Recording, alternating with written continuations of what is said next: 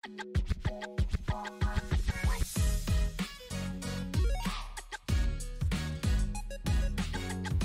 there everybody, and welcome back. For those of you that are looking to build some kind of either a forum, instant messaging application, or website, or anything like that, stay tuned. I'm going to cover how to do that without any coding knowledge in today's video. Now before we get started, don't forget to like and subscribe and check out the channel for new content. Okay, so jumping straight in, I'll do a demo shortly, but I want to walk through a couple of ideas because this is a very simple application, but you have a ton of room to improve this. So for example, if you wanted to build out a very complex forum website, you could set this up so that this, instead of saying Instant Messenger is the name of a forum, you could have a more complex or more visually appealing interface, and then you could have all of the forum posts down here. So imagine a website with 20 pages just like this, but each one having different styles, colors, elements, etc. So the idea is this could be a simple instant messenger and only you have the file and whoever you give it to, or you can host it online. So I'm going to walk through a couple of use cases a little bit later in the video, but let's just do a quick demo. So you'll see right here I have Tyler Talks typed out, and we'll type in 1, 2, 3. And when we click send, you'll see that that message appears here. So these messages are in order with the newest on the top. So what I'm going to do now is I'm going to go ahead and close out of this because it's in an incognito window. And we are going to open up ChatGPT, which is why we don't need to know code for this video. I will be providing the source code over at the coded apps section of codelessfix.com. But what we're going to do is we're going to kind of walk through how to build this together. Now, if you're interested in hosting it online, you can use something like this, which is Hostinger. And there are many other options for website providers. But if you want a URL and to host it online, then you basically sign up for an account and you'll have the ability to access what looks like a file explorer. And we're really just creating these two files here. And you will need a free Firebase account as well. So first things first, we're going to go over to ChatGPT, and I always like to start by refreshing the page, especially if you've been moving between multiple windows or if you've left it for a while.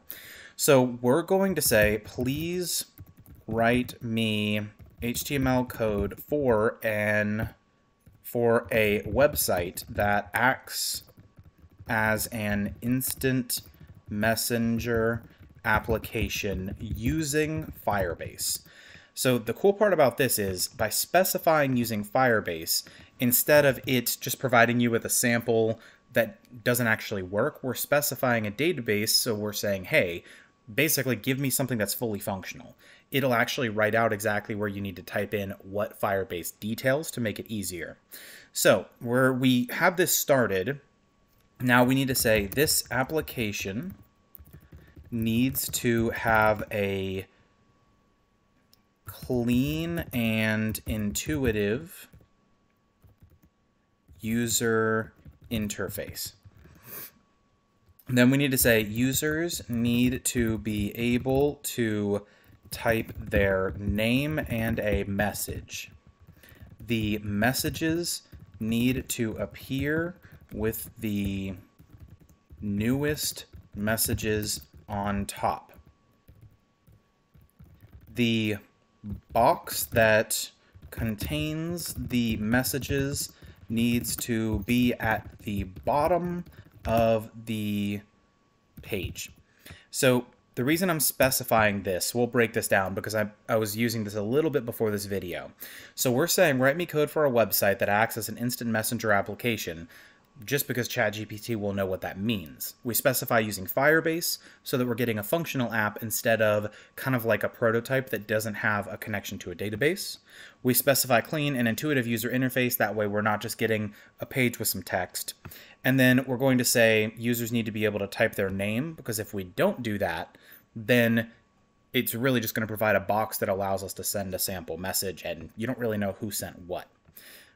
Now, I want the messages to appear with the newest on top because I don't want people to be endlessly scrolling. And because often with ChatGPT, it puts a box, it puts the message portion at the bottom, like for example here, and the messages would appear here. But as this window up here expands, it pushes the text box down. So let's see what happens when we get this going. Now, if it's anything like the application that I already have, it was originally using JavaScript.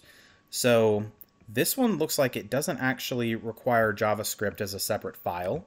So you'll see here we have index and JavaScript, but this one is just giving us HTML code.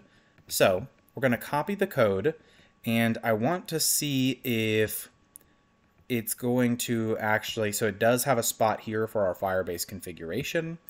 And so what we're going to go ahead and do is we're going to open up Notepad++, although you can use Notepad if you're interested, or any other IDE for this.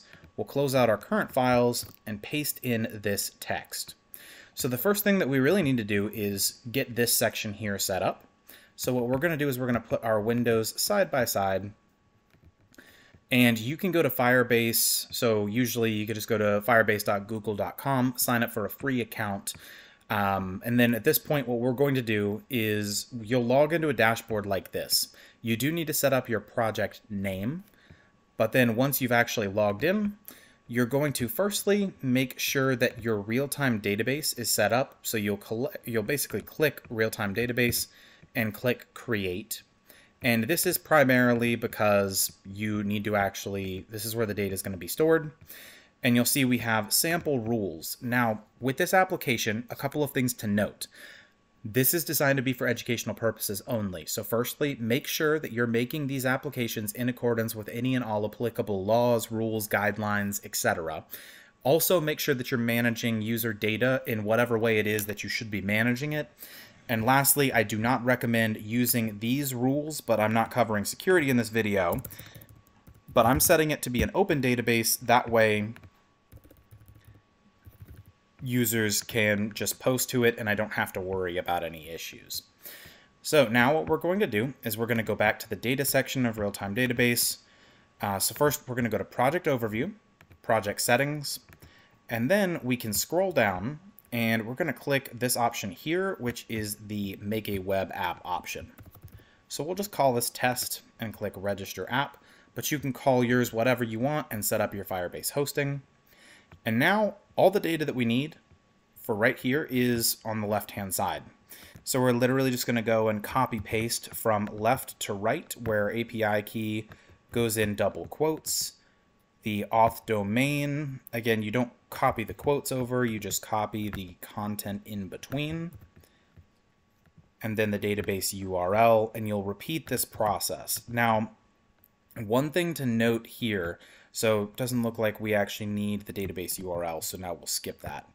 But one thing to note is if all of this information is publicly available and you don't have any rules set up, then people can just start sending over whatever information that they want. And again, you won't really have a way to moderate this kind of stuff.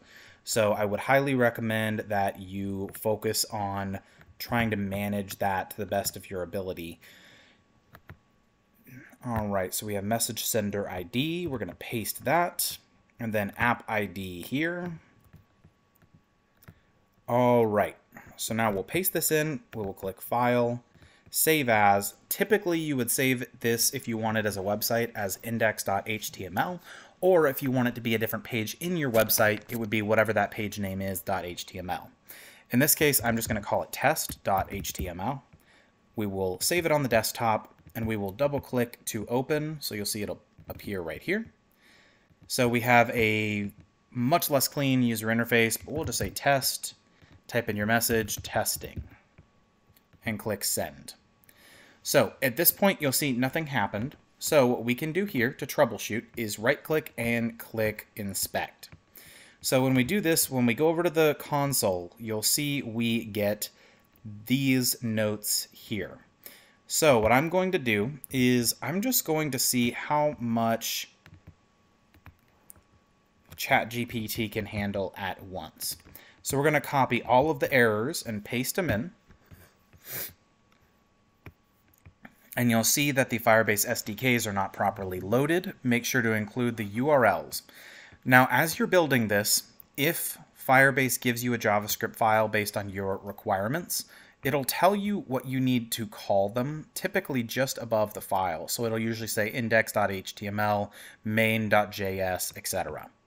So at this point here, if you're going to copy and paste over top, remember to save yourself this portion in your current code.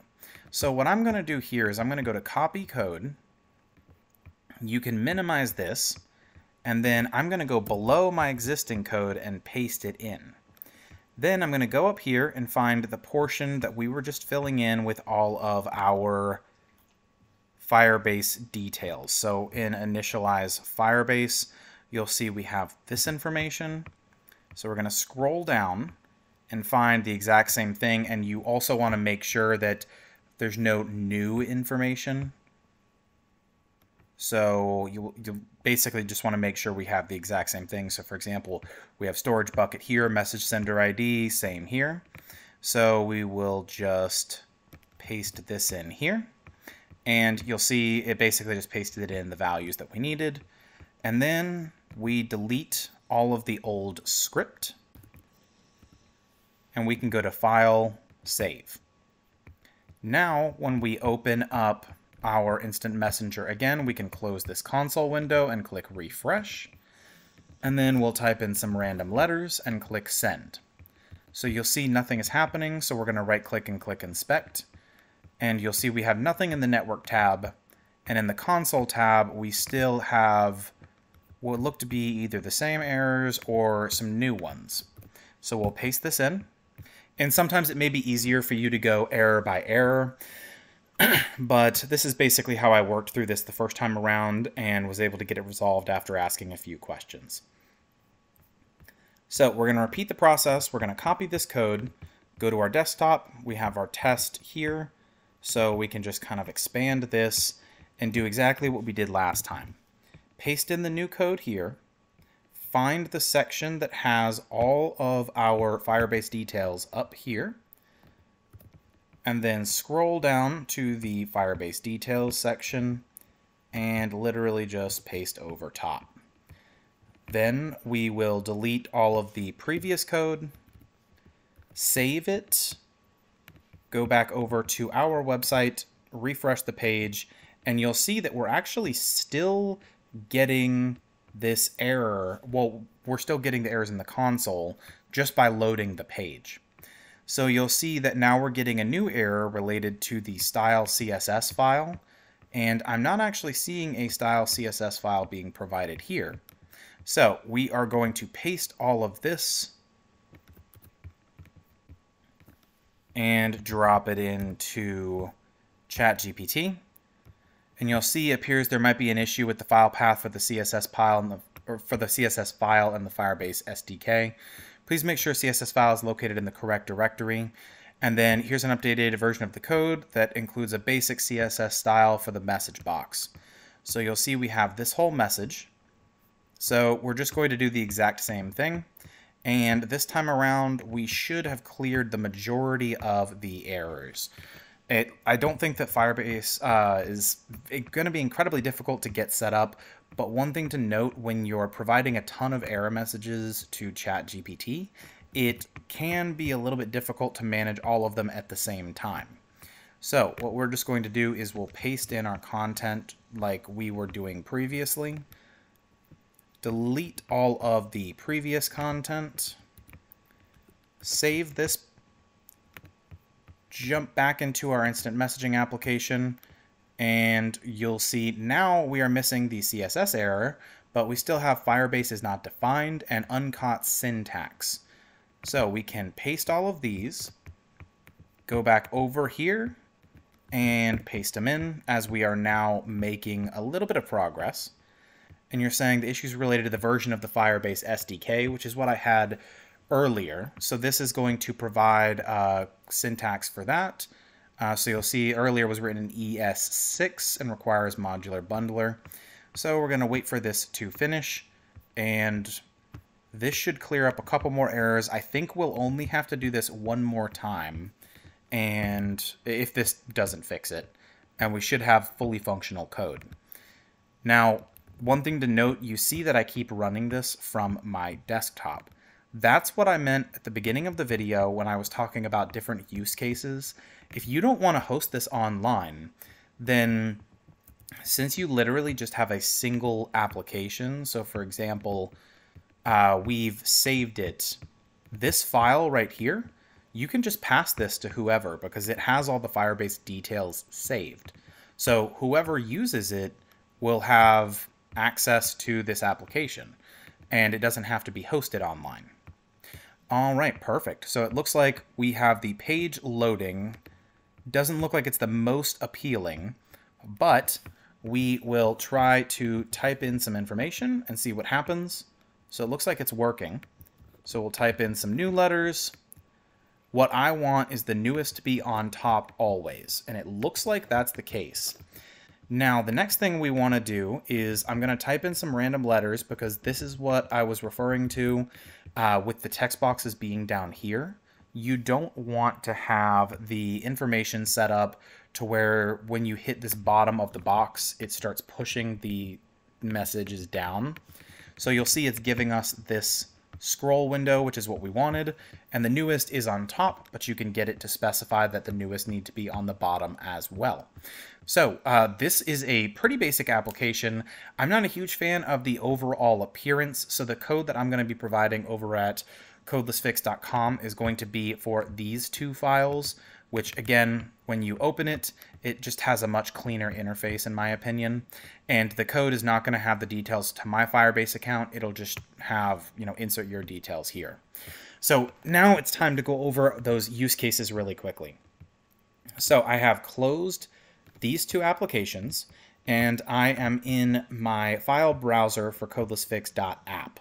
These two files, index.html and main.js, are the two files that allow this to function.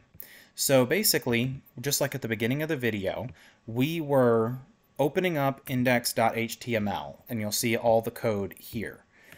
When you access codelessfix.app, or at least when I'm doing that now, I'll be removing it after this video, but it's accessing this file, which references this file and all of the Firebase details. So as long as you have these two files together, whether it's on a local machine or on a website, it will function without any issues. It's the same situation, so you can host this locally. So you could put these two in a zip folder and pass them out to a friend, and then only you two will have that custom basically just application that you can use for the just instant messaging portion. Now, if you want to look at the user data section, you can go to your real-time database, and then you'll see security rules are defined as public, but basically as you're kind of scrolling through, you can check all of the details that you need to regarding your usage here, your backups, your rules, data, etc.